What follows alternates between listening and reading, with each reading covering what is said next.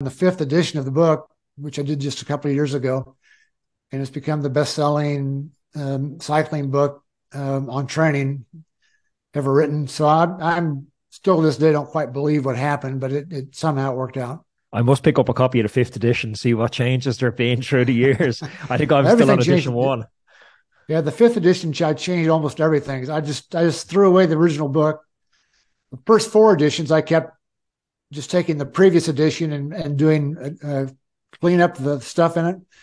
In the fifth edition, I decided to heck with this. I'm just going to throw the damn thing away, start from scratch, and write an entirely new book. And all I'm going to keep the same is the outline. So I kept the outline the same and wrote an entirely different book. So you would find a lot different.